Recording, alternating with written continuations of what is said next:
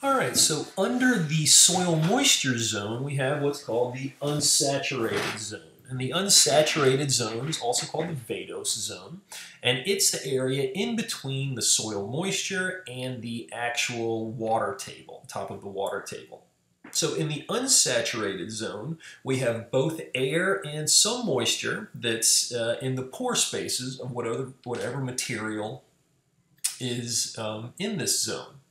And the water that's being held there is held together by surface tension. So it's clinging to the edges of these particles, and it has air pockets that are in this zone as well. Now, as you go down, it also includes what's called the capillary fringe. And the capillary fringe is an area that is saturated, but that is above the water table.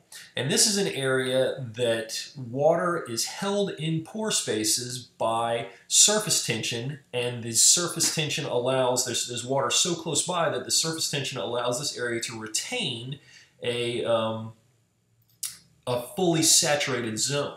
But if you were to dig a well and sink a well down into the zone of saturation, the level of water that rose in that well would not rise up to the top of the capillary fringe. It would only rise up to the top of the zone of saturation.